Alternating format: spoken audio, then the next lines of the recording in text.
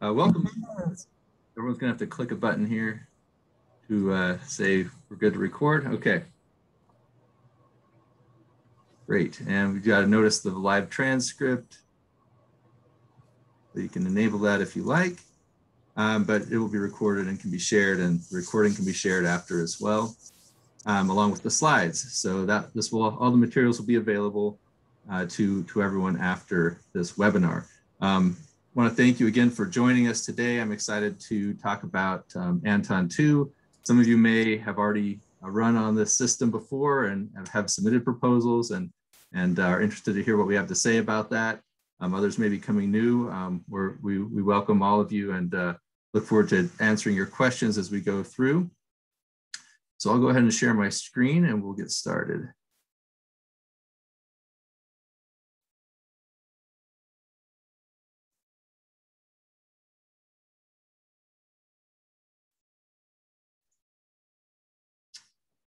All right.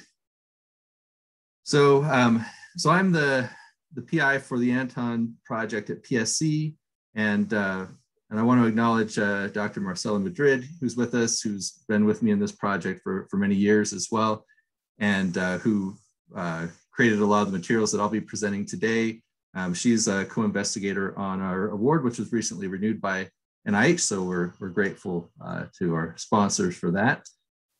So we want to step through here and talk about what's in the RFP. A lot of what we'll present here is in the RFP, but I'll try to give a little bit of color and a little bit of emphasis that may help you. And then, of course, we can answer questions at the end, as Kevin mentioned. So we're going to talk a little bit about Anton 2's capabilities and what we want people to use it for. Who can apply for time on Anton 2 and how to maximize your chances of success when you write a proposal and submit it for consideration. So I'm going to minimize the video so I can see all of my slides. There we go. For those of you who are coming in fresh, Anton 2 is a special purpose supercomputer specifically designed. The hardware is architected specifically to solve essentially one problem, that is molecular dynamic simulations of biomolecular systems. It was designed and constructed by D.E. Shaw Research, which we'll refer to as DESRES for the rest of the talk. And DESRES has Anton 2 systems at their research facilities, but they have generously, over many years, made available to the research community a Anton system, first the Anton 1 system at PSC, and now the Anton 2 system that we currently have. And this is made available without cost by DESRES, specifically for non-commercial research by investigators at US institutions. We're, as I mentioned, providing this and supporting this system at PSC with support from the National Institutes of Health, specifically the National Institute of General Medical Sciences. This system is one of a kind, and the access through PSC to one of these systems is unique, and what you can do with it is unique in that it allows you to, in very short periods of time, approach timescales of MD simulation on the order of milliseconds. So we've got links throughout the talk that link you to all the information that's in the about Anton 2. And then also about this RFP, which we'll be talking more about as we go.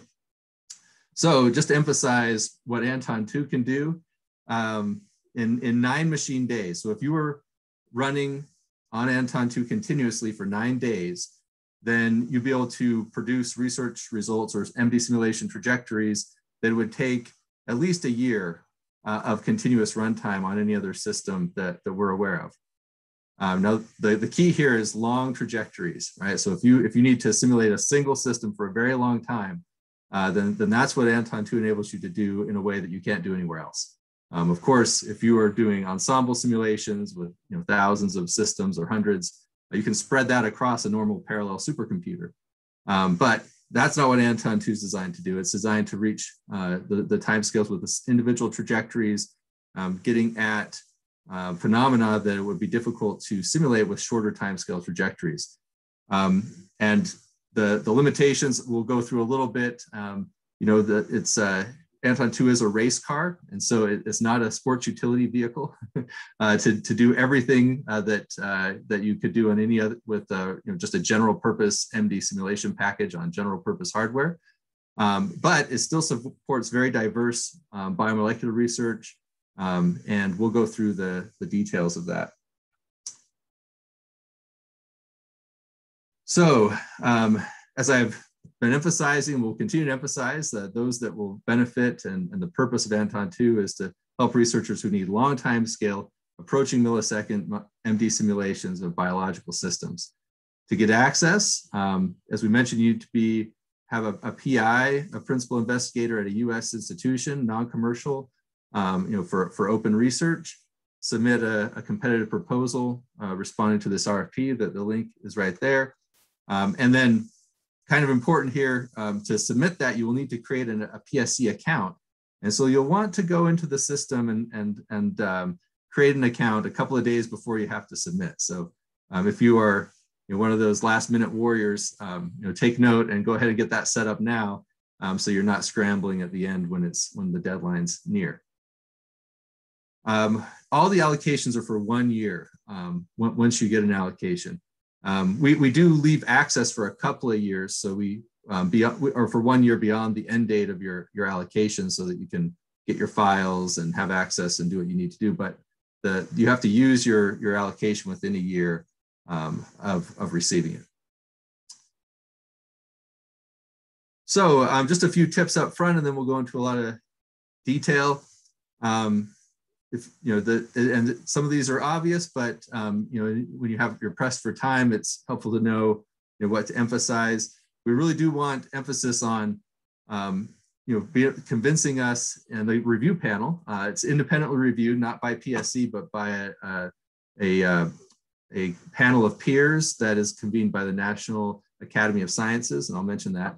So you want to convince the reviewers that what you're proposing is feasible, and that it will enable breakthrough scientific results that cannot be achieved on standard supercomputing systems. Like I mentioned, highly parallel systems, you know, that are best for you know, generating moderate trajectory lengths, or you know, very large scale ensemble calculations.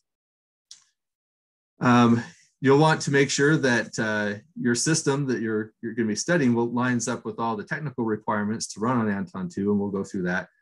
And then, you know, just read the RFP carefully and provide everything we ask you to provide. It makes it much easier to evaluate and helps you avoid you know, common issues that reviewers will have as they go through proposals. If you have any questions, feel free to contact us at these email addresses that you see there.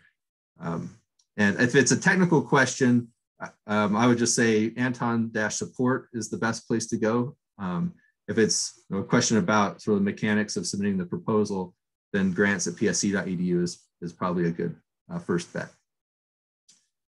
All right. So, you know, sort of reiterating a few things. We're primarily dealing here again with classical MD simulation of biomolecular systems, periodic boundary conditions, explicit solvent, and you want to focus on questions that Anton 2 is ideally suited to answer. And I've mentioned that you know, the long time scale trajectories doesn't have to be. You can you can have a series of trajectories, but you know, if you have, you know, a lot of very, very short simulations that you're proposing, that's not going to go over so well. And then, so you want to really justify this in your proposal, make it really explicit. Why do you need longer trajectories that aren't feasible on conventional systems? And this would generally be things that are going to be at least in the microsecond range, in tens of microseconds, you know, up to hundreds of microseconds, approaching that millisecond time scale. So, you know, a few things that are really important as you write the proposal. I mentioned, again, I'm repeating a few of these important things throughout the talk. The principal investigator needs to be a faculty or staff member at a US academic or nonprofit research institution. So you can have international collaborators as co-PIs on these awards, but the PI must be at a US institution. A graduate student or postdoc may not be a PI, but you can have an advisor or other principal investigator apply, and the grad student or postdoc could be a co-PI on that proposal. This is really a critical point here, this next part. Each investigator can serve as a PI for only one application. Now, we often see a PI appear on two proposals. One is the PI, and one is a co-PI in another proposal with another person as PI. And sometimes both of those people are on both of those two proposals. And so this can be okay, but I would recommend that you avoid this situation if you can, because it brings up questions with the review committee of is this just a sort of a scheme to get around the limit of one PI, one application? And so there's a kind of a high bar to convince the review committee that that's not what you're doing with having a PI as a co-PI on a different proposal and vice versa.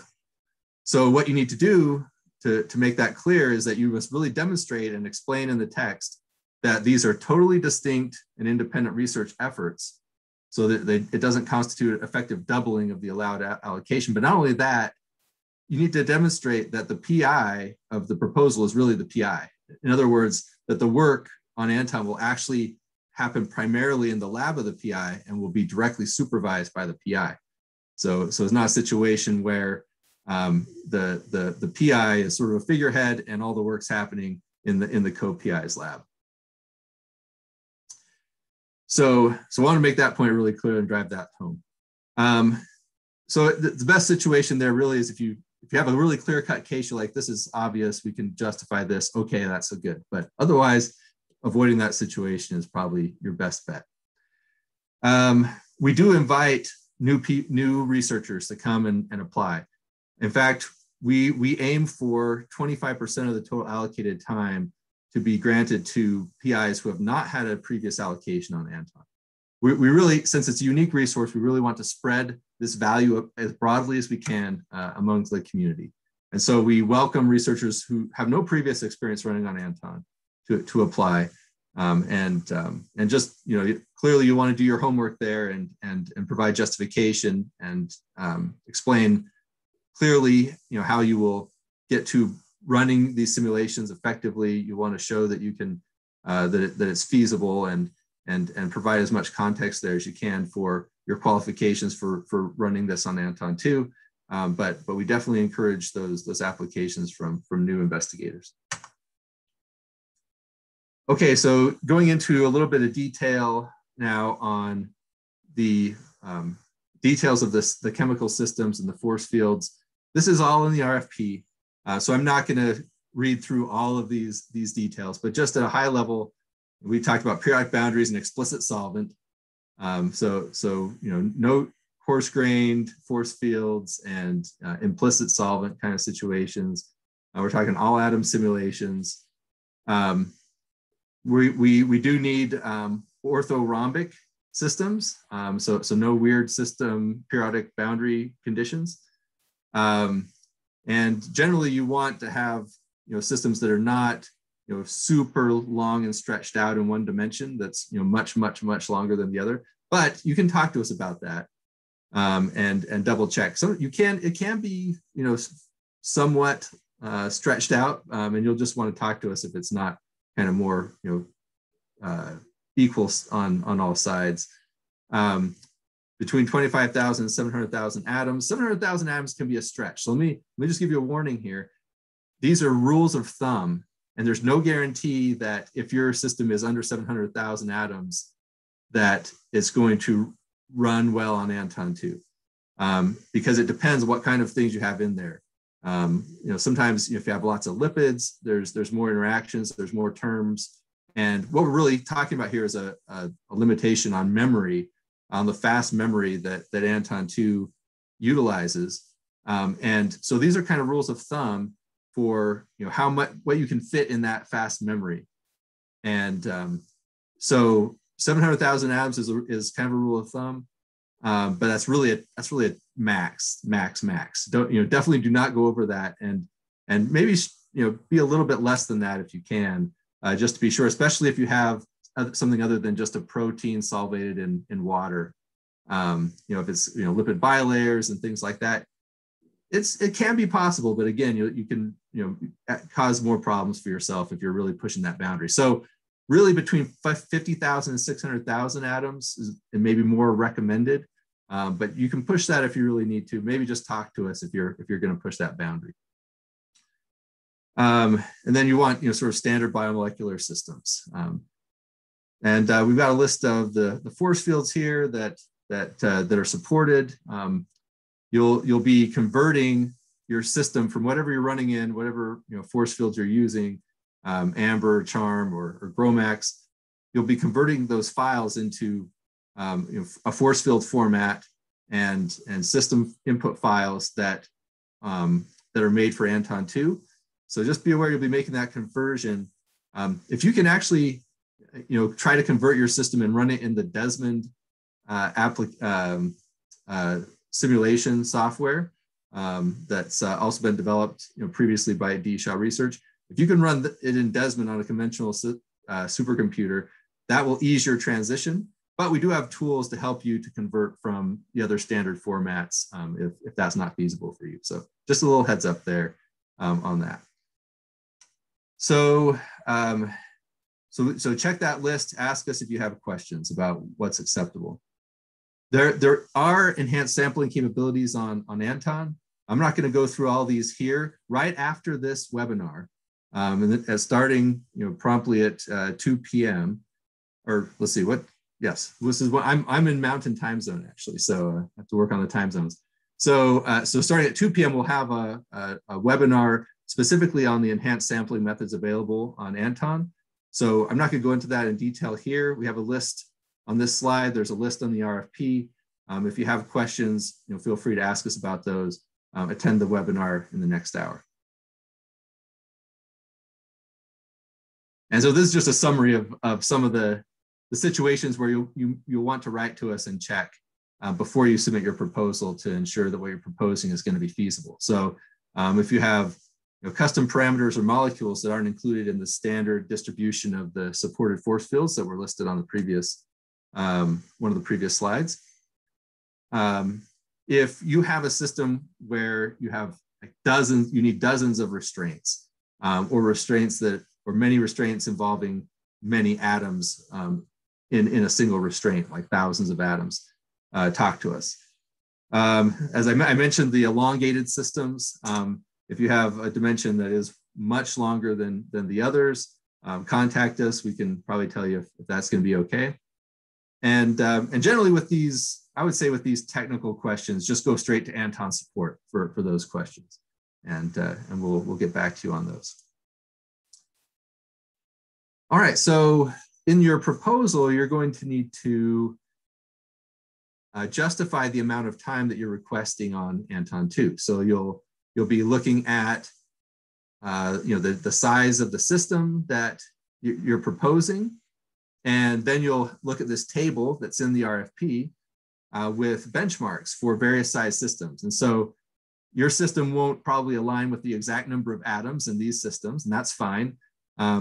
You'll just want to estimate based on the system here that's closest to the size of your system, how much time your system is going to take. Again, this won't be exact because it varies based on not just the size of the system, but also what the system is comprised of. If it has lots of lipids or it's just a protein, and other factors. So again, don't expect these to be exact, and you might want to be just a little bit conservative in your expectations. Ask for maybe a little bit more time than you think you strictly need. Not you have to justify it obviously, but so not too much. But you'll use these numbers, and you will then sort of lay out. I need to do this many simulations with this size of system, and each of those should take, based on these benchmarks, this amount of time, and lay that all out really explicitly in your application so that it's really easy to see how you justified it. Now, you'll also have to justify,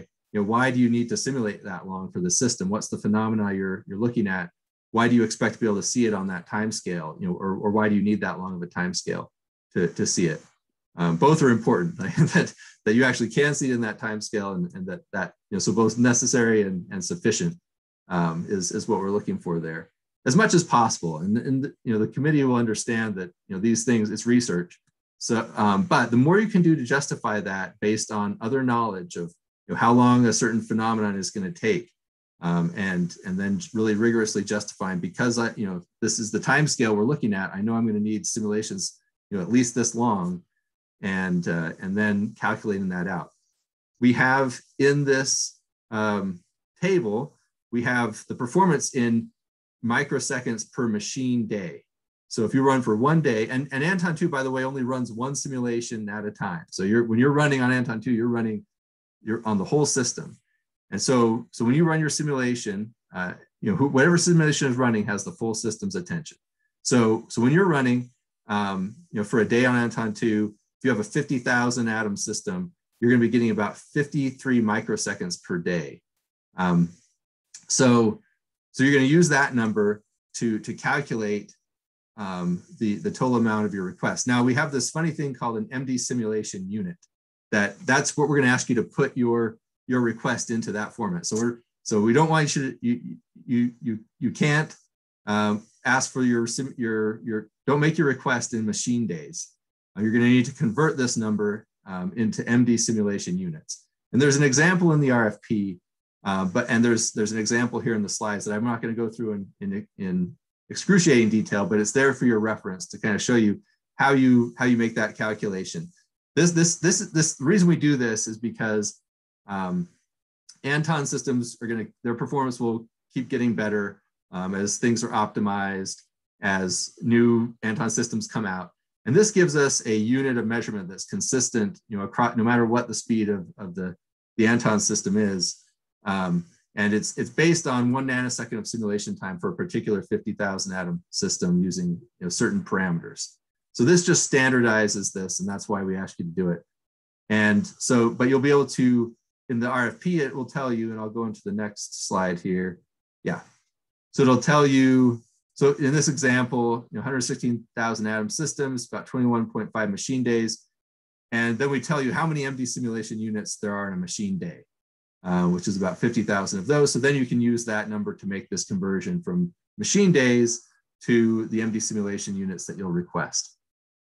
The maximum request is 460,000 MD simulation units.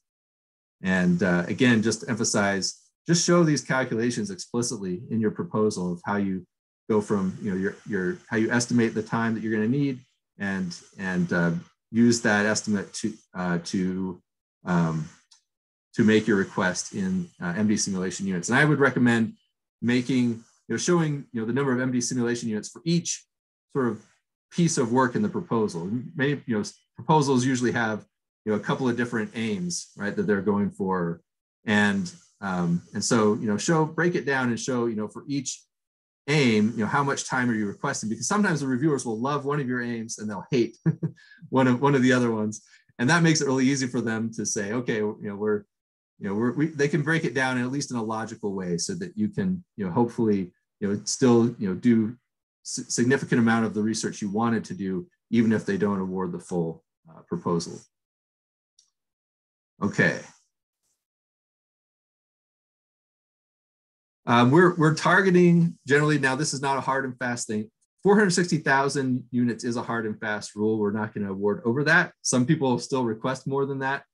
You won't get it. So, so target your proposed research to that max limit. But many people also don't need that much for what they're planning. And so we generally follow along these lines where we have 10 to 20. Usually we have about 50 awards per year. And about 10 to 20 of those are at or near the maximum. And about 30 to 40 of those are at or near half of that maximum level. And so, it's not an absolute requirement, but if you can kind of, choose, which way you're going to go, sort of a half allocation or full in your proposal, and then we recommend that you try to target one of those. But again, it's not a hard and fast rule, other than the upper limit is 460,000. Now I'm just going to go through a few of the sections that are required. For anyone, the proposal can be very brief, but we're looking at no more than 6 pages. But for those who have had a previous allocation, there is a separate, not included in the 6 pages, a separate progress report required, 2 pages max, that you must submit. So if you have had a previous allocation on Anton as a PI, then you must submit a progress report, or else your proposal is not going to be considered. So a 2-page progress report for those who have already had an award as a PI on the system. You can submit supporting documents like published papers in PDF format, with the understanding that the reviewers are under no obligation to actually look at any supporting documents. So make sure that your proposal is self-contained and you make the case completely in the proposal, but you're welcome to provide those, and reviewers may look at those if they have additional questions. So I just emphasize this point. Make sure it's a self-contained proposal.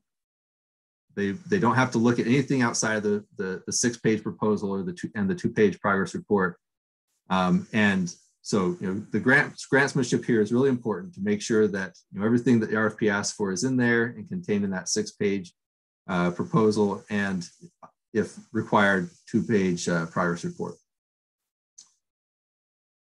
So these are the sections. You're going to have a summary with descriptive title, the contact info for investigator and co-PIs, and then some background information. Make sure that you can succinctly get the reviewers up to speed on the background for what you're going to propose, so they can judge the scientific merit.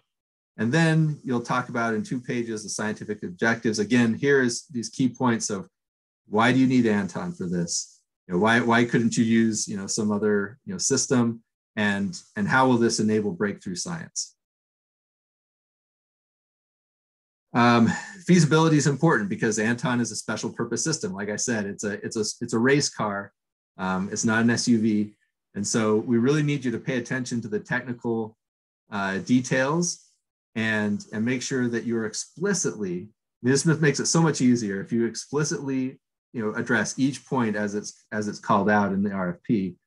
So explicitly addressing the ensemble, the cell, the periodic boundaries, that you're using supported force fields, that you're within the range of atoms.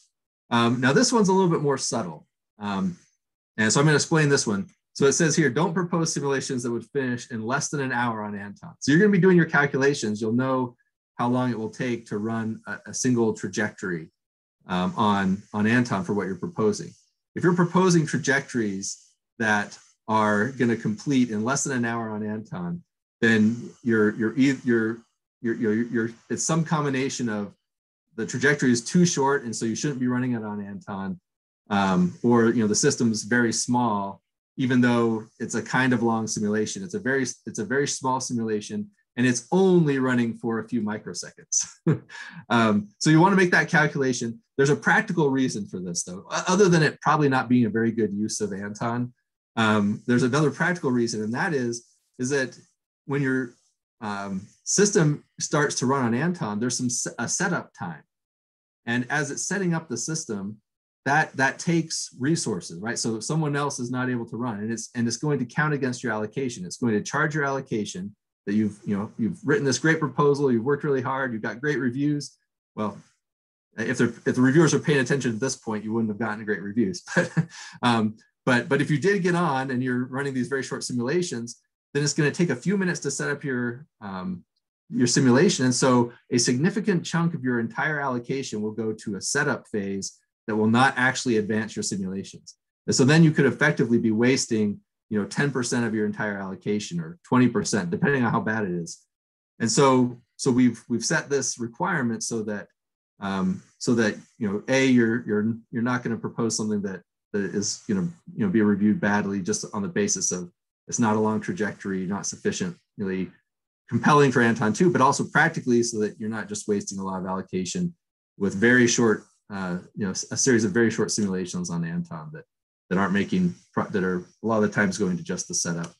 So that part in the RFP is given very brief, and I just give you a very long explanation. So hopefully that will help you avoid that scenario. All right. So the reviewers want to see that you're going to be ready to go with these systems as much as possible. That will be to your benefit. The more that you can show that you've already built and equilibrated the system, for example. So it's going to be or that you can say convincingly that by the time it'll be time to run an Anton, that you'll have that. If you already have it up and running in some form and you can say that in your proposal, that's great. Reviewers love to see that. And then you'll want to talk about your expertise and experience running MD simulation. You don't have to have experience running on Anton, but it is important that you have experience running conventional simulations, because it's not going to be easier to be successful on with the race car than it is with the SUV. Now, the race car is harder to drive. It just is. But we do a lot of work, and we have done a lot of work to make it as easy as possible. But you'll want to bring experienced people to be able to convert the system successfully. I mean, you don't want to mess up your force field, right? As you're converting, that's bad. Who have familiarity with the force fields and the system formats and can have run these other standard packages extensively. This is the kind of experience that the reviewers will be looking for. And then going to hit this point again here at least one more time, probably another one. If there's a co-PI on the proposal, and that co-PI is PI on another proposal, make sure that you demonstrate that the work described in the proposal will be conducted primarily in the PI's lab, directly supervised by the PI, and it's a distinct research effort. And then there's the last section here is the place to really clearly outline the justification based on what we talked about. So strong scientific arguments for both the length and number of the proposed simulations. Why do you need trajectories that long? I talked about that before. Why do you need to run 10 of these? Would 5 not do, or 3? So again, with understanding that it's really hard to know beforehand sometimes how exactly many you will need, but you want to try to justify based on whatever previous information or experiments you've done. Anything like that will help convince reviewers that this is really feasible to do what you're saying that you can do with these type and length and number of simulations. All right. So the progress report. I mentioned it's required if you had a previous allocation as a PI. And then you want to describe your results. And of course, reviewers love to see productivity. So publications that you can point to that have come out of your previous allocation, either in the works or submitted or whatever you can show there. If not, then you'll want to describe in detail the results that came out of it and the prospects for getting that published. Presentations, anything there that you can do to show productivity and progress using previous allocations. And again, just make sure it's all in the text of the progress report. You can attach those papers, but viewers may or may not look at them. If there was some digression from what in the previous year from what you proposed, you want to talk about that. Reviewers might go and look at that. Most are too busy to go look at that or to try to match up what you proposed previously with what you did. But if it was significantly diverged, then it behooves you to have an explanation. But this last point is really important. Reviewers do look at this, and we look at this. Is if you used none of your previous allocation, that's gonna be hard for them to say. So you'll want to, if there's some really great reason, like my lab shut down because of COVID, then of course that will be understood. You just want to justify that if you use little or or a significant portion of your allocation was left unused. Now, there's a little bit of a gotcha here for PIs who had an allocation in the previous round, because you're applying now and your allocation isn't done. And so you could have, again, a significant chunk of time that you still have to burn in between now and the end of November. But the reviewer is going to look at that when they'll be reviewing this end of July, August time period. So it'll be closer to the end of that, but still there'll be a chunk of time that you'll have to use up that allocation. And you're going to be submitting in, of course, in July. And, so you'll be at a certain point. So it behooves you, even though you'll have some time to continue to run, if you haven't used a lot of your allocation yet this year, as at the time of your submission, have a little bit of explanation in there and a little bit of a plan in your progress report for, how you're going to make sure that you use up your allocation effectively in the remaining time by the end of November. So that's, it's more critical if you've had ones in previous years where the allocation's all done and you just didn't use it. It's there sort of in black and white. But reviewers do kind of question if there's a big chunk of your allocation still to be used late in the allocation period. Okay. So I'm flying through and I see chat questions coming in, so that's good. We'll have time to get to those. So now I'm just going to summarize some common proposed pitfalls. This is a great little slide, to look at as you're writing your proposal. Poor grantsmanship is probably the #1 issue that kills proposals. So you want to make sure you have clear hypotheses. I hear the term fishing expedition come up a lot in the review panels. You don't want that associated with your proposal. That can kill it as much as possible. Again, it's research. There's always some fishing, but you really want to try to move away from that as much as possible with these. As they're allocating a limited resource, they're going to go to the proposals they feel like this is really clear that this can make a significant impact. And then you also want to have, in the grantsmanship category, just really again emphasize why is this an important system, and what contributions will the results if you were successful and you do this? How will that affect the field? And again, ideally we're looking for something that will have a bit of a disruptive effect, some breakthrough science in the field. So then other things outside of the grantsmanship category, just again, that one where you have the PI, co-PI pair that are on each other's proposals. There's people generally do not explain this very well, even though it's in the RFP. They tend to gloss over this. Do not gloss over it. That can sink your proposal. And if you don't have to do it, just don't do it. The insufficient justification for the requested amount of simulation units, insufficient justification for why you really need Anton as opposed to other systems that are available through other things like Exceed or the DOE, or local campus computing systems.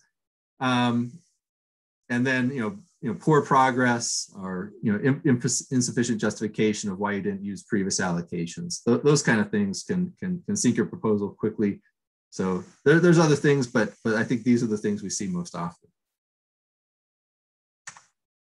So when it's time to submit, you go through the portal as described. PSC is going to review it for feasibility and any missing documents and that sort of thing. And then it will be sent to a review panel convened by the National Academy of Sciences. They conduct a rigorous and transparent review process. The review committee is made public, and there's actually a comment period open to the community. Anyone can comment on the review panel, express concerns prior to the review happening. And then the reviewers of the proposals have to come to agreement on a recommendation to the entire committee, and then the entire committee has to approve that recommendation for each proposal, and this gets written up into a report that's published on the National Academy of Sciences website. So you'll get notified of acceptance and information about login information and how to get started if your proposal is accepted. Expect that notice to come by mid-November. People start to get antsy, but we get it out as soon as we can, but it can be up to like mid-November. I mentioned the NAS report is published on their website of the whole review, but you'll get an individual notification of award or not, as the case may be.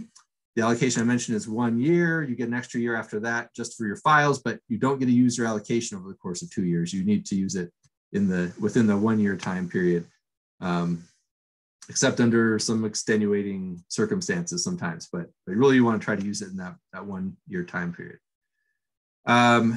There's a workshop start in early December for all those whose proposal are accepted. And so we invite all those with accepted proposals for that year to come and have a 1-day training workshop that's intensive. We basically try to get, if you have your system ready to go, that's ideal, because then you can take your system, prepare it for Anton, and start running that same day during that workshop. We really recommend that for those who are awarded.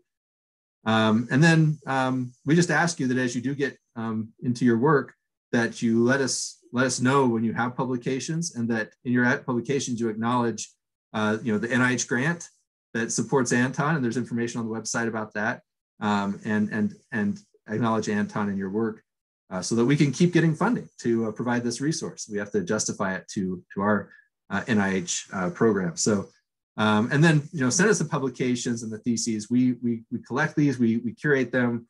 And we show this great work that you're doing to the NIH. We also ask you to keep your trajectories. It's just a reminder, not so much about the proposals, but just a heads up, keep your trajectories that you generate on Anton and all their associated data on the system. Don't delete it. We're going to keep that private until publication, or up to 1 year after the end of your allocation, whichever comes first. But then we share it according to NIH guidelines for data sharing. And can make it available for others to benefit from that as well. So that is pretty much it. And I'm going to stop now, and let's see if we can address questions that have risen in the time that remains. Great. Thanks, Phil. Thank you so much.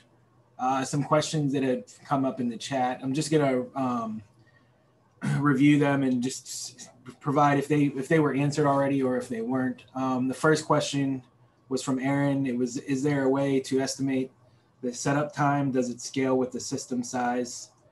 This was not answered yet. So the setup time when you start running on Anton, yeah, it does scale with the size. So very large systems will take longer to set up before you actually get to simulating. So that will take a little bit more of your allocation time. But if you're abiding by the guideline that I set there at the beginning, that your entire trajectory is not going to finish in less than an hour, then you're fine. Because actually we run all the systems an hour at a time because it's a shared system. So you're going to put it in the queue, and then it will run for an hour, and then it will step out. And someone else's trajectory will run, and then when you get back to the top of the queue, then yours will run again for an hour. And the system manages all of that. But as long as each trajectory takes longer than an hour, you're doing fine. Great, thanks, Phil. And then also Gabrielle had can you also have simulations with NPT? And Marcella and Rosita addressed it. Yes, constant NVT and constant NPT or constant NVE. And then the next one was Evgeny. He had a question about the limitation on a number of simulations, requested if they are not too short and they sum up the accepted MD simulations units, like for example, 230,000. Is it okay to request 20 simulations? There was some discussion in there about making sure that, touching on the point that you made about running for a short amount of time, less than an hour. Right. Yeah. And I think 20, depending on your, your system size and, if you're using your whole allocation there, you'll want to do the calculation, but that doesn't sound to me like you're going to be hitting against that minimum. Now, again, you'll want to justify, like I said, the number of simulations versus simulation length. So that doesn't sound, outrageous in terms of number of simulations. But you'll just want to make sure that you can justify that. It's, it is, focused, more on sort of these longer simulations that are really unreachable on conventional hardware. So you might want to kind of estimate how long would it take you to run, one of those 20 trajectories on a conventional system. And then you can sort of make that very clear. It's still going to still take a really, really, really long time that would make it impractical to pursue this research or arguments like that, as well as the scientific arguments. Great, thank you. And then looks like the last question was from Eugene. Where are the trajectories shared after the first year? So right now we keep them available on the system, and if someone requests access to that, so they see your paper, for example, and they want access, then we'll give them access if it's been longer than a year, or if you've already had a publication. We will talk to the groups. So we talk to the groups, and we reach out to them and say, hey, we want to share your trajectory. So they're all on the system. Now, we've also had sort of a minimal effort, I would say. Well, it's been a lot of effort, but it's not a comprehensive effort, because it actually takes a bit of work to actually put these in a place that they're really accessible. We have a web page that has a handful of these trajectories from over the years that are actually, they're on a web page with descriptions and links to the trajectories. This we do in collaboration with the groups. We are looking to, this is something we kind of did as a best effort for the past award. In this new award with Anton that we just received, so I guess the point is we weren't funded to actually do that activity, to really put in a lot of work to make them available in a nice way to the community. But we do preserve them so that we can make, let people can download them on request from the Anton system itself. In this new period of this new award that we've just received from NIH, we are looking to do more to make them available on a web page and make them more accessible. And so that's what we would plan to do. So we could share with you, if you're interested, a link of where the current ones are. I think we can do that. And so you can see that. This is something that we think we'll be able to improve and be more comprehensive with going forward. Yeah, thanks. I also would like to say that more and more as journals, when you send your paper for publication, will request where is it going to be made public. So it helps in that way also. And we correspond with the PI to make sure that we get the authorization before we make them public. Right. Yep, we always check with the PI and the group first before we make something public, but those are the guidelines and what we expect people to do. And really, they're just aligned with NIH data sharing. And it really is the responsibility of the PI with the NIH award to make sure that those data are shared in accordance with the NIH data sharing policies. And those are going to be becoming even more, there's going to be even stronger emphasis on that at NIH coming soon. I can't remember if it's 2023. Their new guidelines are going into effect, I think. So anyway, it's actually something that we help with, as you can have a place where they can be hosted and be made available. But ultimately, it is the research group's responsibility to make sure that they're shared in accordance with the agency policies. Okay. Did we address all the questions? Yes. Yep, that's it. All right. Yeah, I don't know whether there are any questions besides the chat that people want to ask. Yeah, we've got a couple of minutes, and then we're probably going to not go right up to the hour. We might want to end just a couple of minutes before, so that folks can make the switch over to the enhanced sampling webinar that's coming up right after this. But we do have a few more minutes for questions if anyone wants to ask another question. So Kevin, he put the survey on the chat and we ask that everybody please fill it up so we know for the future what we need to improve or change. And I also put further back on the chat is the URL of the Anton page where the lecture will be and where the RFP is. So maybe I'll put it again. Yeah, thanks, Marcela, for that. All right, any last questions?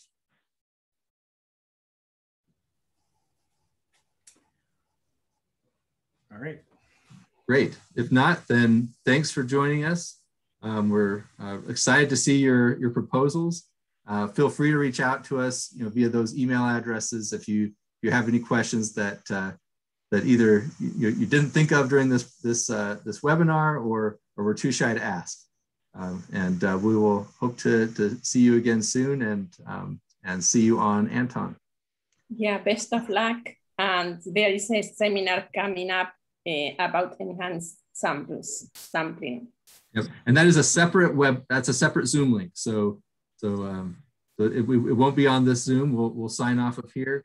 And if you're joining the other one, make sure you find the link for that one and join that one as a separate Zoom session. Thanks all. Thank you.